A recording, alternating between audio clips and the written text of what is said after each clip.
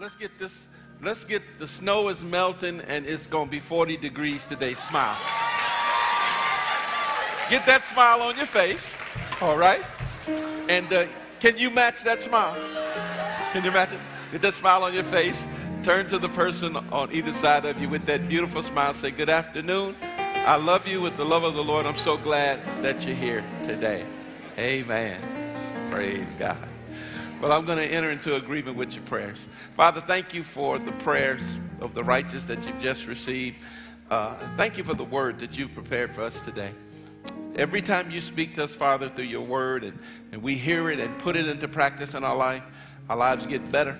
And I thank you that that's going to be our testimony from this message today, that it made our lives better. Now, Father, let this word go forth with power, anointing, clarity, and understanding. Thank you for deliverance, salvation, healings, miracles, increase, and breakthroughs that shall take place in our lives through this word. And Father, thank you for the authority that you've given us over Satan. So Satan, we command you to cancel every plan, every scheme, every assignment against this word in Jesus' name. And now, Holy Spirit, we just want you to know that we welcome your presence during this time of the word, and touch every heart under the sound of my voice. Holy Spirit, change our lives by this word today. And Holy Spirit, I rely on you to word my mouth that I accurately communicate God's heart and impart his word into the lives of his people today. Our confession of faith for this message is that our hearts are good soil, Father. Your word is great seed. Let this word bring increase, not only to our lives, but to our families, this church, this city, this region. And as this message is heard all over the world, over the internet and over the television airways, as this word goes forth, Father, let everyone that hears this word, let your kingdom come, let your will be done, let heaven come to earth to every hearer of this word. Through Jesus' name I pray. Amen. Amen. Give a clap offering of praise if you're in agreement. This is a special time, I believe, a special year, a year I believe that will be a year like none other, a year like you've never experienced before if you're a part of the body of Christ, if you're a believer in the body of Christ today. I believe that God is ready to do supernatural things in a very powerful way, and display who he is, his power and his glory to the world during this time. Amen. And so for that reason, we're going to believe God for bigger and greater things in our life this year. It is the will of God that he bless you. Did you know that? It is the will of God for you to experience his blessing and his favor on your life. Just keep in mind, you're his children. And he just wants the best for your life. Amen. And you represent him. And so our theme scripture for this year is Ephesians 3:20. And in the NIV it says, now to him who's able to do immeasurably more than all we can ask or imagine, according to his power that is at work in us. God wants to do great things. Everyone say, God wants to do great things in my life. Give him praise if you believe that. And he wants us to know that that his ability is far greater than your asking. And his ability is far greater than your dreams or your imagination. He can go above, exceeding abundantly above all that you can ask or all that you can think. His ability is far greater. That means that no matter what the desire of your heart is, that God's power is able to produce it for you. Amen? And so we've been focusing on things that we need to do to position ourselves to ask bigger and to ask greater, and renewing our minds so that we can see ourselves in a way that allows us to think outside of the routine and the norms that we've been experiencing. And we've been focusing over the past several weeks on this aspect of Ephesians 3:20, that he's able to do immeasurably more than all we can ask. Asking is the key. Amen? Asking is the key. And I'd like for you to turn to James chapter 1, verse 6. James chapter 1, verse 6. And we're going to find the key here to asking. James 1:6 says, but when he asked, And I know the context of it, he's dealing with asking for wisdom, but it is a principle, a universal principle relating to giving in terms of our approaching God. And so it says, when he asks, he must believe and not doubt. When we ask, when we approach God, when we ask, we must believe what? And not doubt. I believe this is the key point in approaching God and asking him for his word, his will to be performed in our life. Did you know that if you're asking God for healing, you must believe and not doubt? Amen. You must believe and not doubt. In order to receive healing in your body, when you go to God with his word and say, Father, your word says that by his stripes, the stripes of Jesus, I was healed. So, Father, I'm asking for healing in my body. When you make that request of God, you must believe and not doubt. You got it? Say, I must believe and not doubt when I ask God.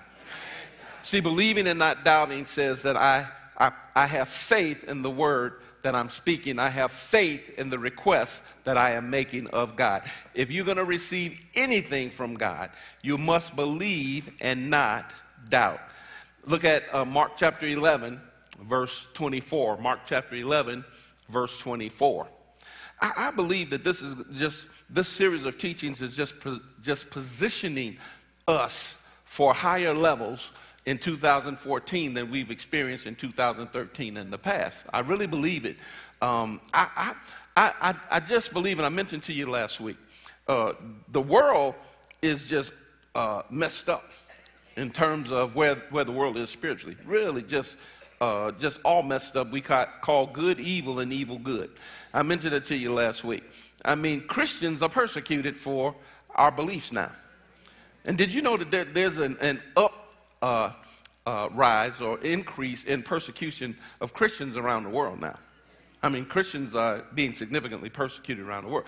But the world is calling good evil, evil good. They're looking at Christians and calling us intolerant. And things that we used to consider bad, they're calling good now. And I just believe that, God is not in heaven looking at all this stuff play out and do nothing about it. I believe that he's going to do some things that are going to turn the attention of man back to him. Amen. I believe that. He has to. He has to. And because if he doesn't, the world is just going to fast approach the doom that's already been prophesied. Amen.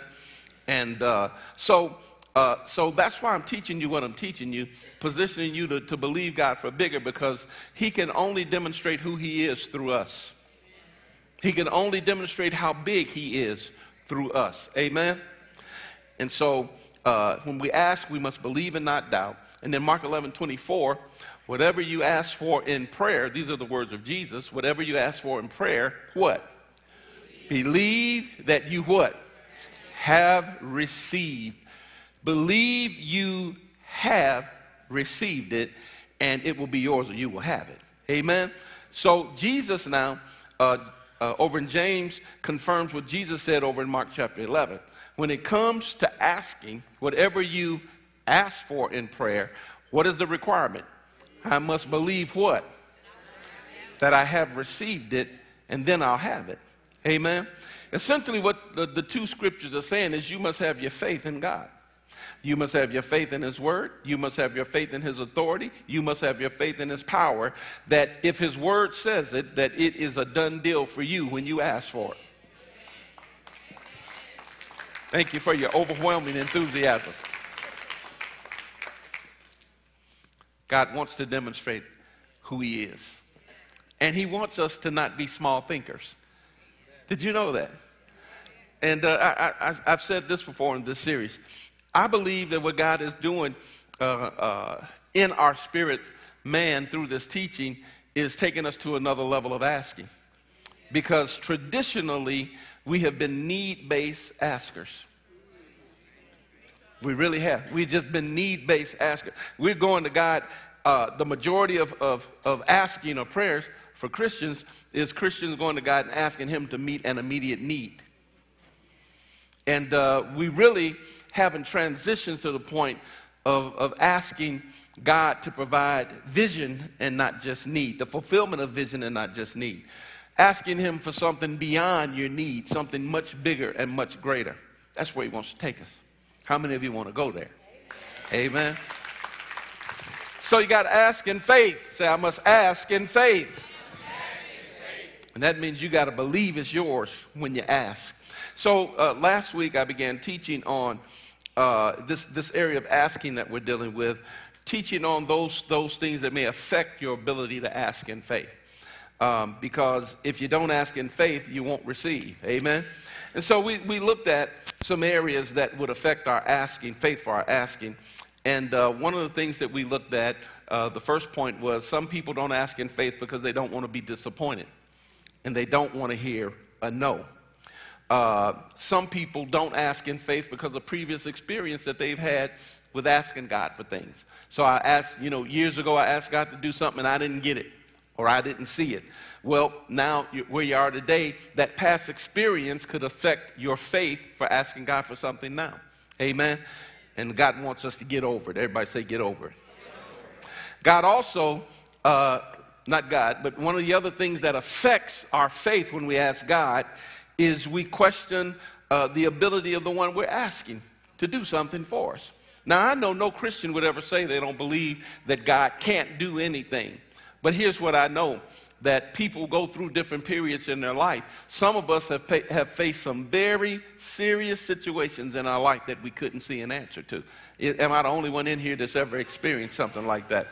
All right? So many of us have faced situations and we couldn't see a physical solution to it, and we went to God, and because we didn't see a response to our request right away, some have entertained whether or not God could actually do it for you. Now, you'd never say it.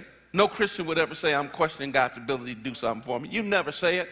But I'm here to tell you, though, when you go through those tough times, you may not open your mouth and say it, but the thought does cross your mind whether or not God can do it. But I'm here to tell you, God is able to do it for you. Amen? Another thing that can affect your faith when you ask God for something is whether or not you feel comfortable with the relationship with the one you're making the request of. All right? Now, take a minute and break that down. All right? You've got to be comfortable with the relationship of the one that you're making the request of in order to ask in faith. Got it? All right? Now, I'll give you an example. Let's make this an example. How many of you have a personal relationship, have Donald Trump's cell phone number? Okay, no one in this room, right? And let's just say that you had a need for $100,000, all right? How comfortable would you feel going up to Donald Trump and say, hey, Donald, I need $100,000 to take care of the situation that I have? How many of you would feel comfortable doing that? Why? Because you don't know him. You don't have a relationship with the man. You have not spent any time talking to him, right? You don't even send him a birthday card, right?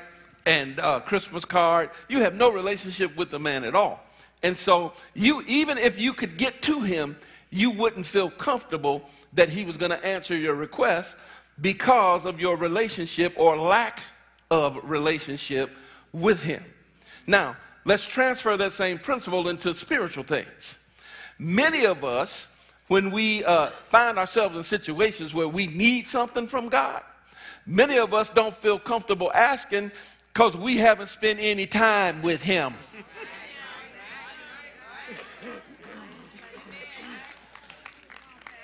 I mean, you have not cracked your Bible. Your Bible has an inch of dust on top of it. You understand what I'm saying? You haven't spent any time with him. You haven't read your word, haven't prayed, and I know the arguments. I know the day that we're living in. I know people are busy. Got it? And so I understand that, our days are filled and all that. And we find it very difficult, many of us, to carve out a piece of time every day with God. Oh, man. I must have hit something there. Now, if I'm talking about you, just keep looking forward, and no one will know that I'm talking about you. How many of you understand where I'm headed here? And so now here we are. I'm in a jam. I really need God to do something for me right now, but I haven't spent any time with him. None. And what it does is it allows Satan to use that to affect your faith. Because what Satan will say to you is, how dare you think that God wants to hear anything that you need when you haven't given him any time. Am I right? Okay. So that's why here at our ministry, you know, we have a Bible reading schedule. We ask our members each day, just read a chapter in the Old Testament, chapter in the New Testament, just each day. Take some time and read your word. Then we have a scripture that we focus on each week. It's in the bulletin every week. We put it on the announcements every week. And it's a scripture of focus and meditation. So this week's scripture is 1 Peter 2:24. You know, and the scripture, you know, says, by stripes, what? I'm healed. So each day we just have to pull 1 Peter 2:24 and just speak it out of your mouth. All right, speak it out of your mouth. And each day, read our Bible prayer list. Our prayer list. It's a confession. It's on our website. And so you just take the time and just read through it. Every time you read through it, you're making confessions of faith for different areas of our lives in this church. Amen? So read it every day. Well, why y'all do all that stuff, Pastor Cedric? So that you can stay connected to God on a daily basis. Amen. That I can carve out time each day to spend with God. Because I'm going to tell you something. That time that you spend with God is the most important time of every day. Amen. Amen. The most important time you will spend every day. Amen. Because number one, it keeps the relationship open. Yes. Amen. And so it keeps your heart in a position where you know you're communicating with God. He's communicating with you. Amen. And just praying. You know, just praying. Prayer consists of you know, it consists of more than just asking. You know, in times of prayer, you acknowledge God for who he is. That's why Jesus said when you pray like this. Our Father in heaven, hallowed be your name. What is he doing? We're acknowledging who God is. We're acknowledging his position in our life. We're reverencing and we're honoring God when we pray. Prayer time should also be time where you just talk to God. Talk to him about the things that you're dealing with in your life, the things that you're going through in your life. And guess what? You don't need to know 100 scriptures. You don't have to memorize 100 scriptures to pray. Right? You don't. Prayer is just talking your heart to God. You got it? And you know, many people want to get all deep when they pray. You know, most heavenly beloved, thy, you know, I know thou heareth meeth. You know, speaking King 16th century English, and you know, and going through all that, trying to sound holy when you talk to him. You don't need to do all that. You know, God wants you to come to him and say, hey, I'm dealing with some stuff. Well, hey, God, did you see that? Go to God and say, did you see that? Really, you know, we're laughing, but that's really the way he wants us to communicate with him. You understand that? Just spending time with him. Why, Pastor Cedric? Why do I need to do it? Because it keeps your relationship strong.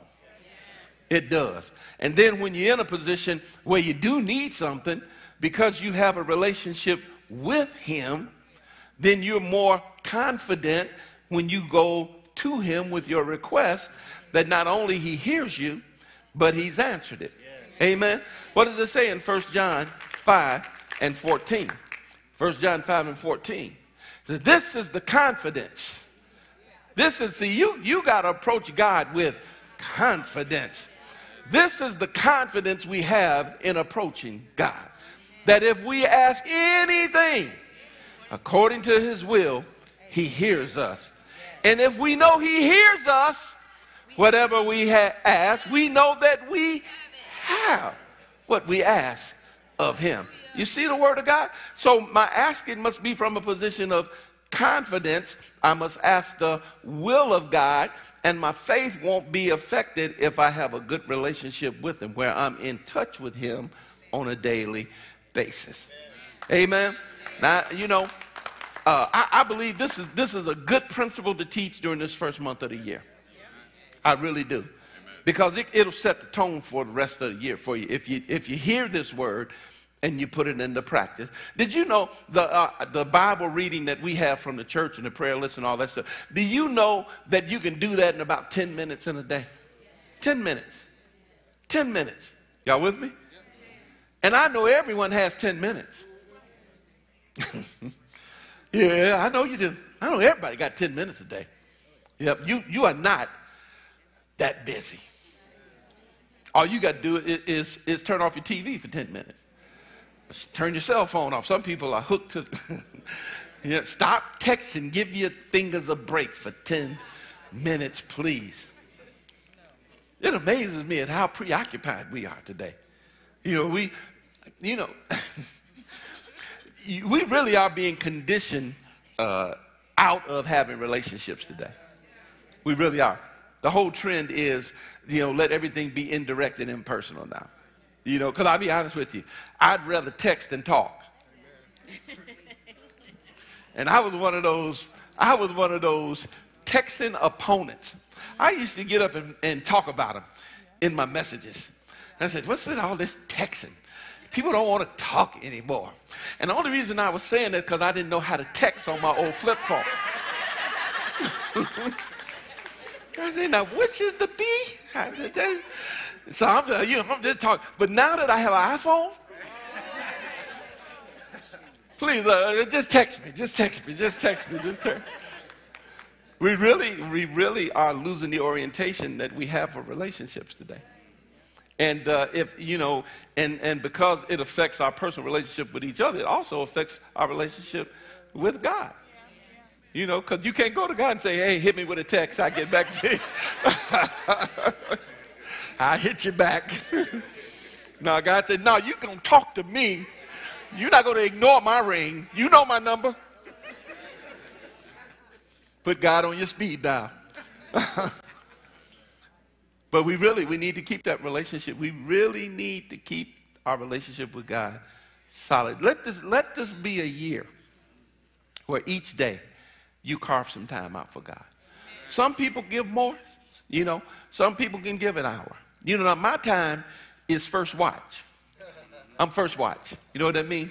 First part of the day is my time. So when I'm up praying at like 1 o'clock, 2 o'clock in the morning, that's my time to pray every night. I call it first watch. So before anybody get up, I'm already got you covered in prayer. While you sleeping, I'm covering you. You got it? And I do that every night. I do it every night. So that's my time that I've carved out. Because, for me, at that time, everybody's asleep. My dogs ain't bothering me. They ain't looking for a biscuit or nothing. They sleep. They lay down, sleep somewhere. And I can just go and pray. Okay, everybody can't do that. Everybody doesn't do that. But can you give God some time every day? Can you carve out 10 or 15 minutes every day? Why? Because you need to stay connected. You do. Because I'm going to say this to you.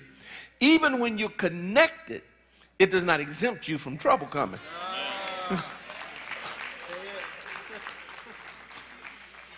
Do you hear me? Because trouble's coming whether you're connected or not. It is better for you if you've been connected when trouble comes than scrambling if you haven't been connected. Y'all understand what I'm saying? See, when you hit a serious issue in your life and you've not been connected, you got to overcome a couple of hurdles. First of all, I got to get in contact with God again. I got to get in contact with him again. And then I hope he hears me, hope he hears me, hope he hears me. Hope he ain't mad at me for not talking to him, calling him, checking on him. Right? So it's the key. Coming to church. Coming to church. Y'all know I had to go there. I'm teaching you how to have confidence when you ask because of your relationship. Church. Coming to church. There are some things that you experience in corporate worship that you will not experience by yourself. Will not. Now, the scriptural things to support it. I mean, when the 120 people was in the upper room, they were together. It says they were all in one place on what? On one accord. And when all of them were together on one accord, that's when the Holy Ghost came. Amen. So what if all of them was in their homes? They didn't go to church because there was a game on at noon. Chiefs ain't playing, Pastor Lawrence. They home watching today.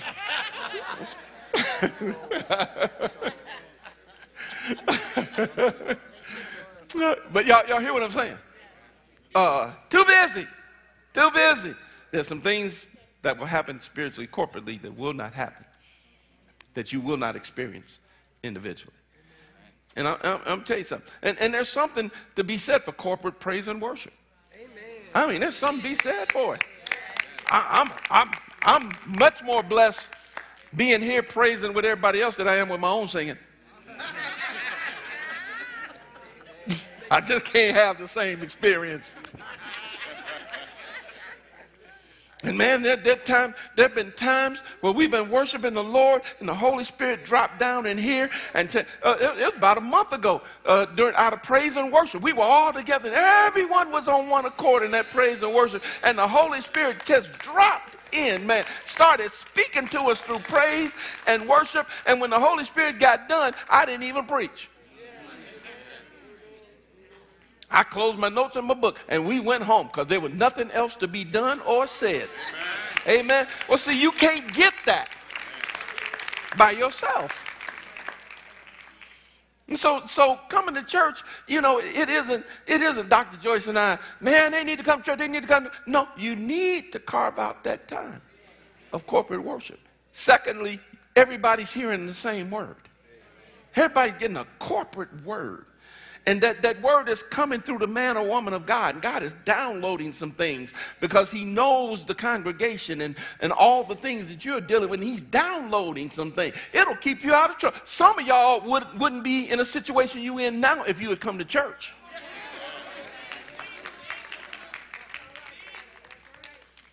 But you started getting distracted.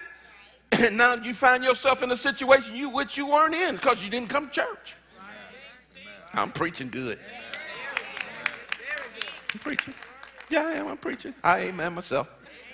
I amen myself. Yeah. All of those things equate to relationship with God.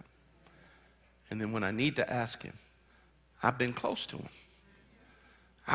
I'm confident that he's hearing me.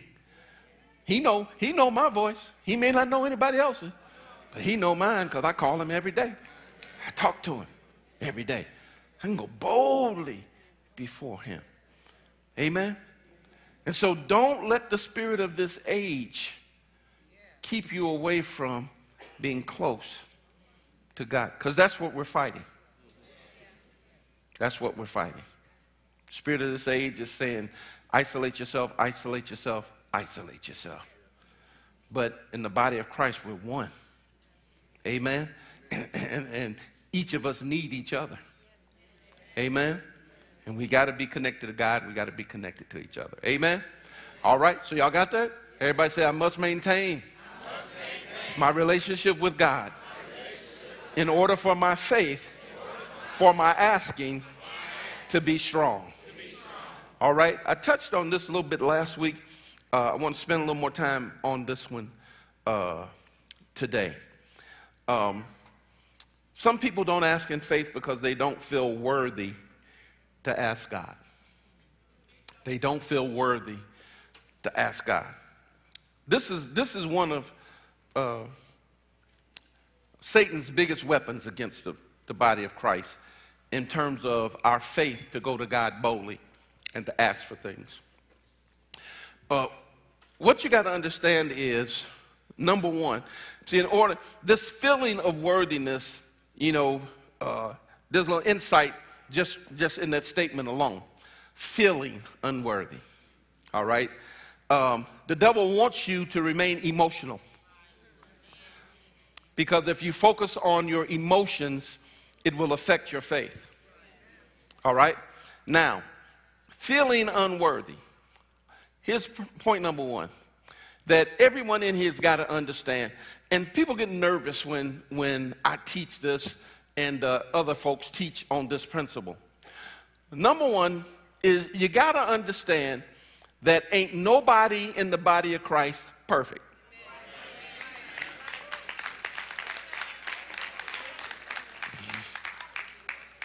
Not one. And there's this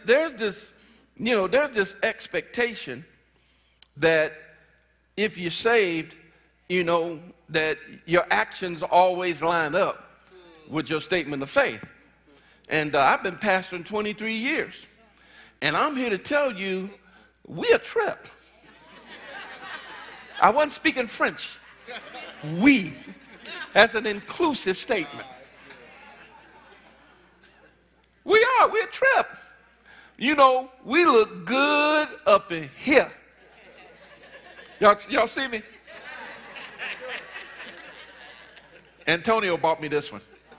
He brought me this one. Took me to the tailor. Man measured me up and stuff. And, got the cut. Y'all want to see my lining? Check the page. Y'all see that page in line? Do you see that page in line? Y'all got it? By my side here. And so it's tight, ain't it, Trey? It's tight. It's tight. And so we look good here. We look good here. And don't be impressed with the suit. Because what I love about our church is you can come here in blue jeans, sweatshirt. If you want to, I love that. I love it. But even in your blue jeans, you think you're straight when you come in. People look at you and they're like, oh, they look so holy. They look so holy. They look holy in those Levi's or whatever y'all wearing nowadays. And so, we have this false perception that people are perfect. And I'm here to tell you, ain't none of us. Not one of us is perfect. We're not. I know y'all shocked that I included myself. I'm not perfect. I heard somebody say, that's right. You weren't supposed to agree with me so quick. and so, so 23 years of pastoring, plus I've been in church all my life. I've seen it. I've seen it all. I really have. I've seen it all. And so you see people one way here, but see, you don't go home with them. You don't go home with them. And home is different. And I know home is different because I've had children come up to me and say, why my mama cuss at me? I'm like, huh? Your mama cussed at you, she on the praise team.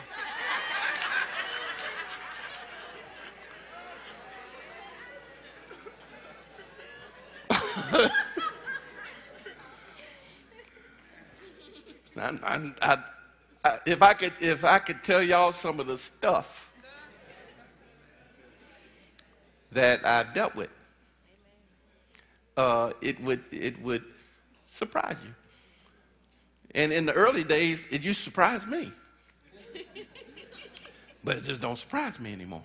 Why? It's the reason Jesus had to come and die for us. A bunch of imperfect people. I don't never cuss, but you're proud. That ain't as bad as cussing. Yes, it is.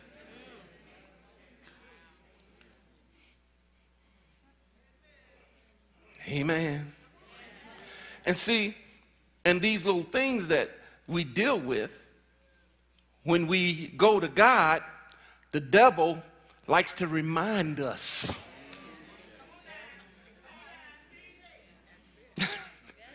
So soon as you got yourself, yes, I'm going to God with this thing.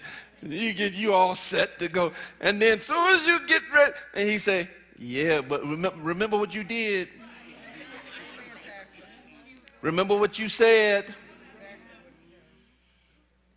And it affects your feeling of worth. Am I really worthy enough to go to God? And for a whole bunch of us, even though we push through the prayer in our hearts, we still question.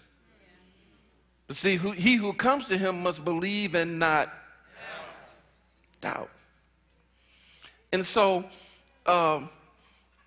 it's one of the biggest weapons that the enemy uses against us. Even plays this game. Maybe attacks your body with sickness, or something happens to your kids. And here you are, and you want to go to God with that thing, and the devil has the nerve to say, well, the reason you are dealing with this in your body, you know what you did. You with me? No, that's the game. That's the game. He wants to assign blame so that you don't feel worthy. But I'm here to tell you that God loves you unconditionally. Here we go now. Here we go. Some folks get nervous. Some folks get nervous. When you're preaching this, they're like, you fitting to open a can of something, pastor, up in here? You're going to open a can of something. Folks going to go sin crazy up in here. You start talking, they going to go nuts.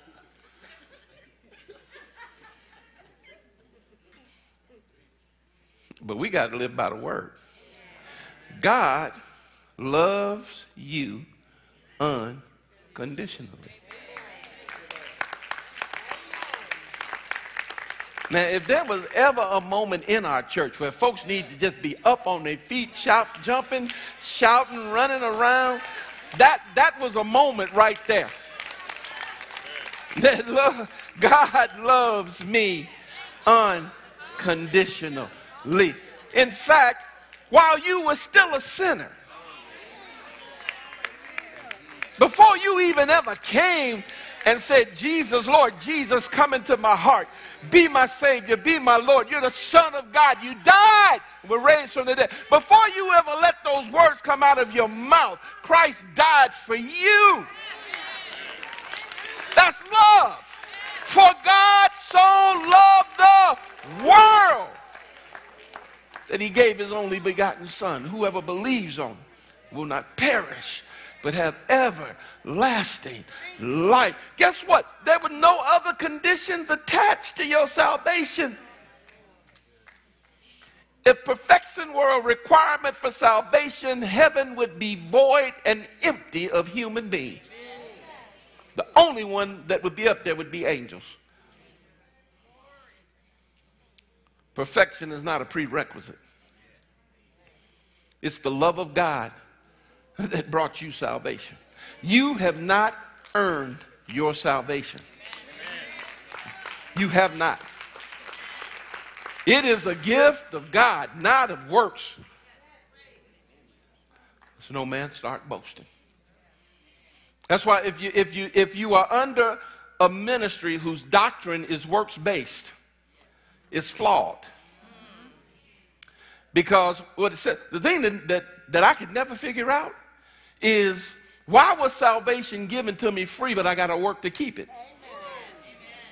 I could never figure it out. And I kept hearing, see, I grew up strong, legalistic doctrine. And I'm like, why would he give it to me? And then I got to work to keep it. I wish you would have kept it, because I ain't qualified to keep it. I grew up under that stuff, man. It was hard. It was hard. And they're telling me everything I'm doing wrong to lose it. And I may not have been doing the physical actions, but I was sure thinking wrong. Don't try to figure out what I was thinking. You don't need to know. You don't need to know what I was thinking about. Don't try to figure it out. Some of y'all still trying to figure it out. Don't try to figure it out. That's between me and God. Ain't got nothing to do with you. Think about what you was thinking about. All right? But I was struggling. I was messed up. I was messed up. I was struggling and guilty and feeling condemned and just all messed up, because I wanted to do everything just the way they said I had to keep it. But I would always come up short in some area. I'm like, dang.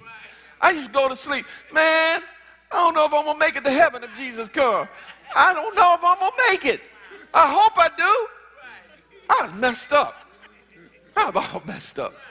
And then we went to the type of ministry, when you walk in there, the pastor and all them old mothers was the fruit inspectors.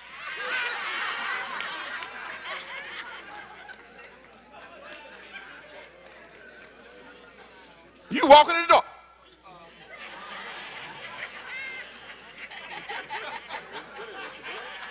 Something ain't right. Something ain't right. You know what I'm talking about. Something ain't right. Come on up here. Say, thank you, Jesus, thank you, Jesus, thank you, thank you, thank you, Jesus. God, messed up. All messed up. And Lord, let's not talk about getting the baptism in the Holy Ghost. Because we had to tarry. I mean, we tarried. And then we get there, and they tarry with you for an hour and a half, spitting in your face, ain't got no breath mints, all in your face, all in your ear. And they wonder why you ain't speaking in tongues. Because you're yelling, and your breath stinks, and you got spit on my face. I can't get spiritual right now. Excuse me, but I can't.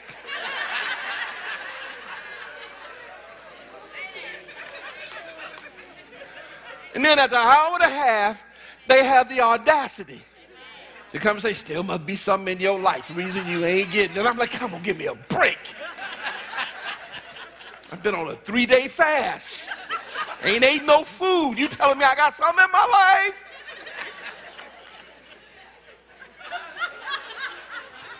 I was working to be worthy.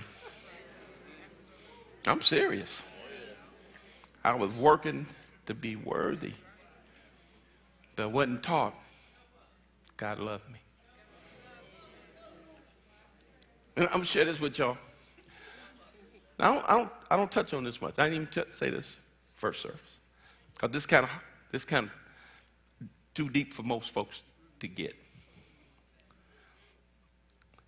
God created all this stuff.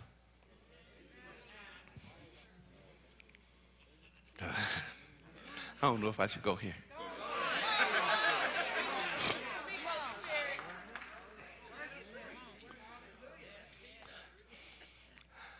How patient would you be with man if you're the one that created all the stuff?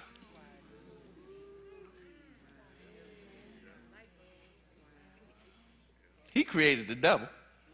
We didn't. I'm getting people nervous. So how patient would you be with the people who have been placed in an environment with an adversary that you don't come prepared to deal with?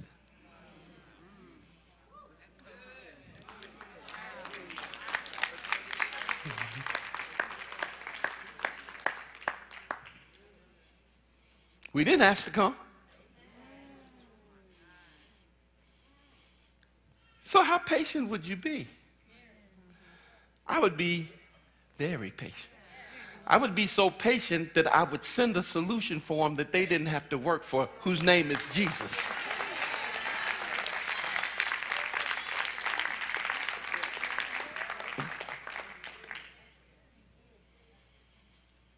And I'd work with them. I'd deposit my own spirit inside of them to give them some help. Because I created.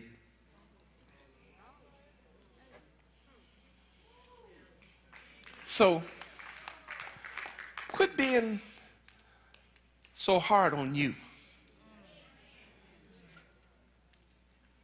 And just accept the love of God for you.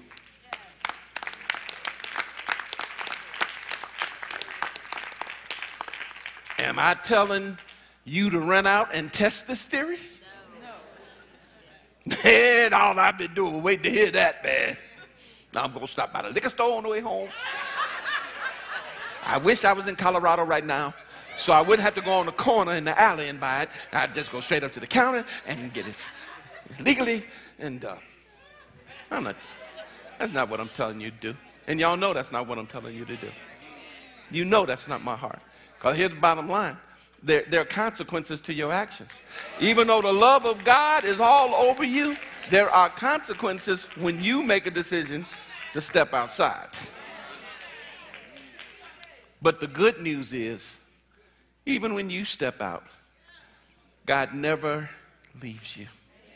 He said, I will never leave you or forsake you. Never. And how many of you know if God says never, then he means never. When you think he is far away from you, he's right there. He is not gone anywhere. He's right there.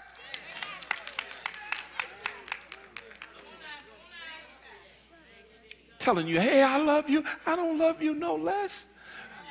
Newsflash, I knew you was going to do it before you did it. Still sent my son to die for you. I love you. And you know what he's saying to you? If you don't give up on me,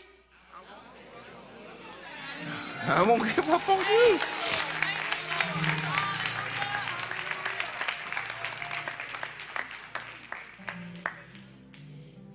I would encourage everyone, let the Holy Spirit do his work in you.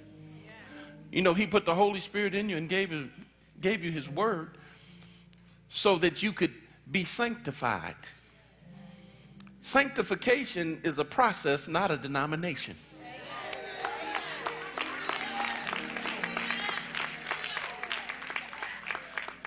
The process of sanctification is the work of the Holy Spirit in you that as you surrender to it, it causes you to become more spiritually mature.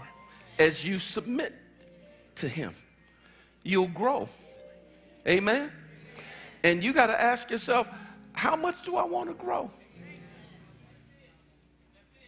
But don't ever substitute your actions for qualification for God's love for you.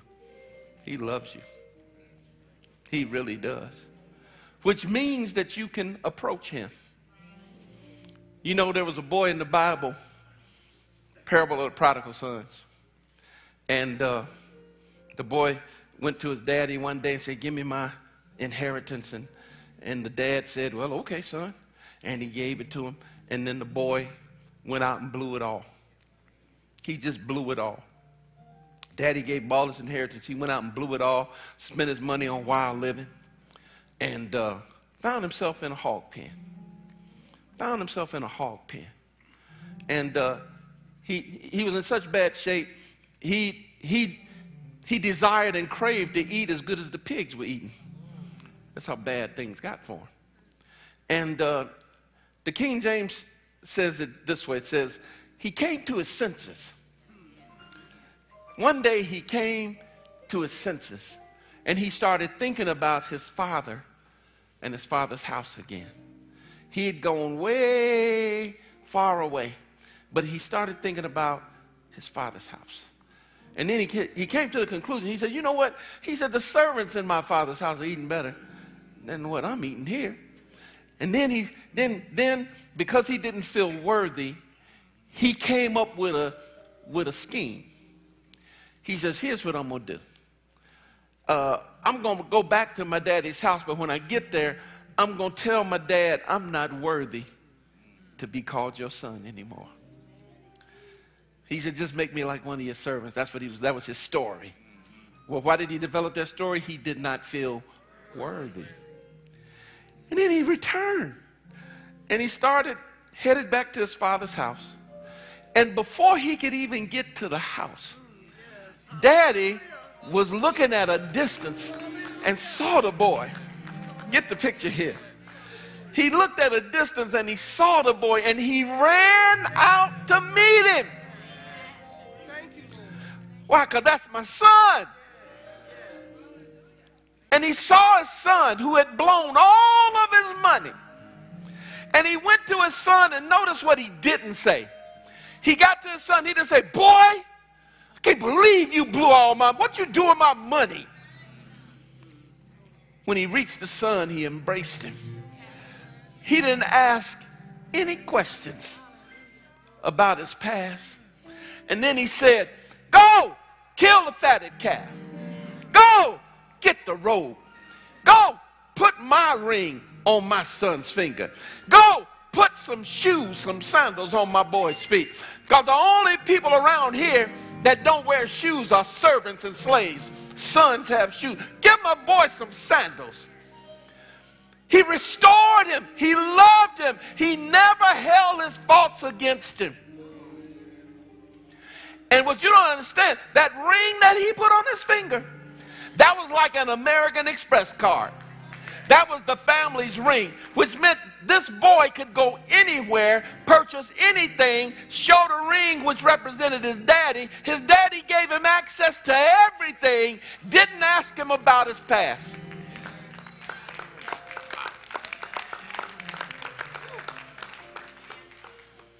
So what makes you think you can't go before your heavenly Father? God will forgive you. You know what he said to us? Because he knew us. He says, all right, I understand. It's a process for you all. You know, I had so much in me today. All right, I'm going to let you go. But you are as saved right now as you're ever going to be. I'm going to get back to my point. When you came up to the altar, or wherever you were, when you acknowledged Jesus as the Son of God, confessed him as the risen Savior, and invited him into your life, you were as saved as you would ever be. You can't get no more saved than you are.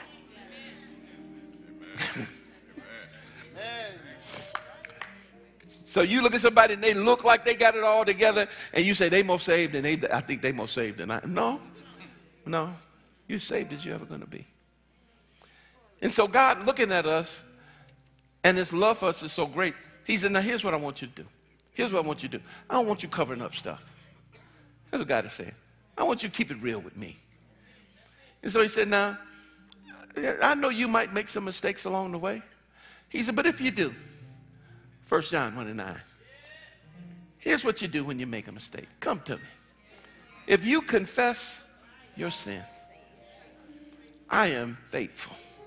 Ooh, Lordy. He said, I am faithful. Do you all know what that means?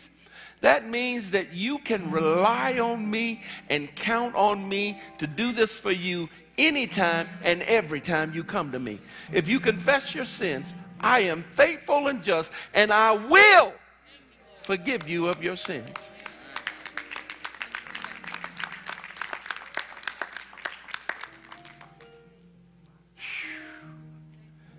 Not only that, I'll purify you. I'll cleanse you from all unrighteousness. He said, just come to me. Don't cover it up. Now, I'm going to say this to you. Some of y'all, some people believe I need to tell somebody. God says, all you need to tell is me. Because here's the thing. God forgives and forgets. Folks sometimes don't forgive and they never forget. People are tripped. But he says, you can come to me. I hope I'm preaching to the right people today. I really do. This thing's been on my heart since last Sunday. God says, my people need to hear this. So many are struggling. And the self-righteous are imposing standards and requirements on people that they can't keep themselves.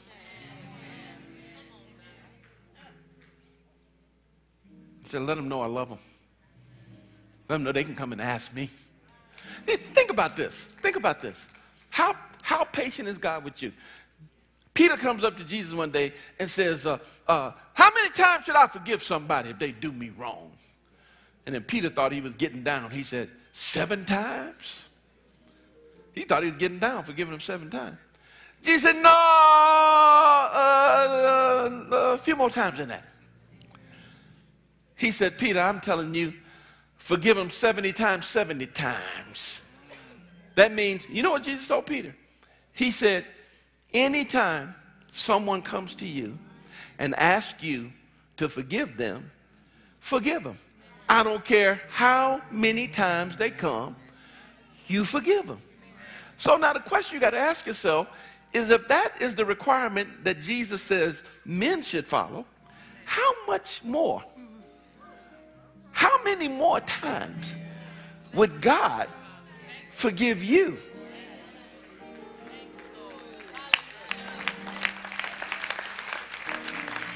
He loves you. He loves you. I'm going to let you go in a minute. I'm going to end here. Being worthy. You got to know that you are, because you're a son or a daughter. God wants you to continue to come before him. Don't shy away from him because of your mistakes. And, man, I've heard some things in my 22 years of pastoring. And I'm just at a place where I can forgive. And I can see how God restores when you know he forgives. See, the enemy holds you hostage if you doubt whether or not you're forgiven. But God says, I'm faithful and I'm just. There were two people in the Bible who just flat out weren't worthy to ask God for anything. One was the centurion. He was not Jewish. And he came to Jesus and he said, Lord, my servant's sick unto death. Lord, would you come and heal him? And Jesus' response to this man, who was not really worthy. When man asked, would he heal his servant, Jesus said, yeah, sure. Matter of fact, I'll go to your house and do it. What did the centurion say? Lord, I'm not worthy for you to come under my roof. So, I'm not worthy for you to come under my roof, but I still want you to heal my servant. Even though I'm not worthy, I'm still going to ask you. That's the point I'm trying to make to you. You don't have to come under my house. I ain't worthy for you to come in, but I'm still asking you to heal my servant. Jesus, just say the word. So an unworthy person asked Jesus to heal his servant, and guess what? Jesus told the man, he said, man, gone. Your servant's healed. Not worthy. And Jesus answered his prayer. Then what makes you think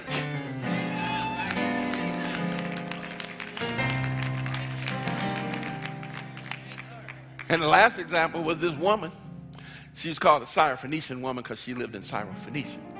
And that's thus, Syrophoenician. And so she comes to Jesus, and her daughter's tormented by evil spirit. And evidently it was affecting her health. And so the woman came, and she asked Jesus to heal her daughter. When I get Jesus' response, she's unworthy because she's not a Jew. And so Jesus says to her, he said, woman, he says, I was called to the lost sheep of Israel. So she asked him to heal her daughter. What was Jesus' response? You're not worthy. You're not worthy. You're not worthy. The woman, you know, says, come on to the lost sheep. Then Jesus double insults the woman. He says to the woman, it's not right to take the children's bread and give it to their dogs. I'm going to let you in on Revelation. He essentially called her a bee. Some of y'all said, no, Jesus, no, he didn't call her no bee. What is a female dog? He said, it ain't right to take the children's bread and give them to the dogs. You're not worthy. You know what the woman said? Bow, wow, wow, yippee-yay, yippee-yay, bow, wow, yippee-yay, yippee-yay.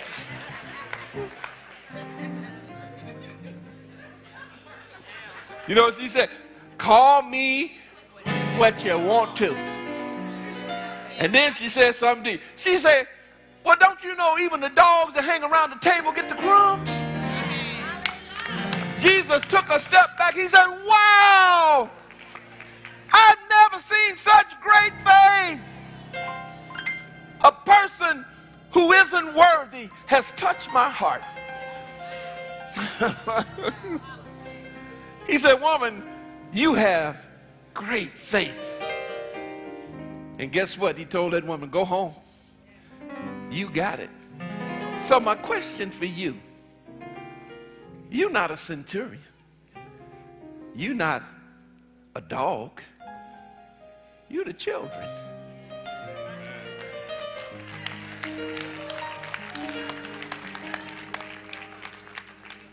If they can ask, don't let anybody or anything make you feel that you're not worthy to ask your God. Stand to your feet.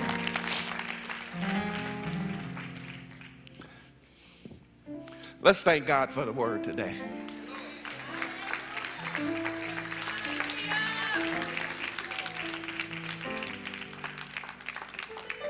Did God touch your heart with his word? Come on, open your mouth and thank him. It's a good word.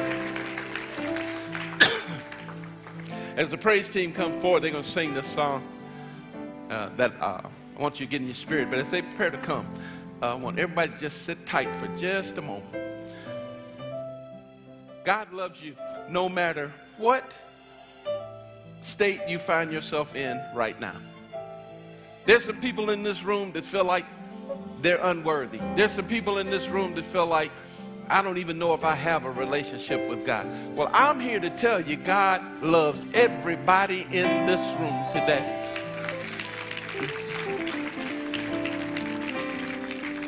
And he wants to be your dad. He wants to call you his children today. And in order for you to become a part of the family of God, I want you to hear this. You'll never get yourself good enough to present yourself to God for salvation. You'll never get yourself good enough. God loves you. And he sent Jesus to die for you, shed his blood for you, so that you could connect with God as your Father again. He did it because he loves you. He loves you. He loves you just the way you are right now. And there's some people in here today. You've made some choices, made some decisions, and you wish you could take them back, but you can't. And the devil wants you to beat yourself up about it, but I'm here to tell you God loves you. And today he wants you fully restored, not in your salvation, but in your relationship with him. He wants all the barriers to be removed. He wants you to come back to him today. It's because of his love for us. Amen. And so I want you to meditate on these words as I prepare to give the invitation. And I want you to let these words just go all into your heart and your spirit. Let it flood you. Amen.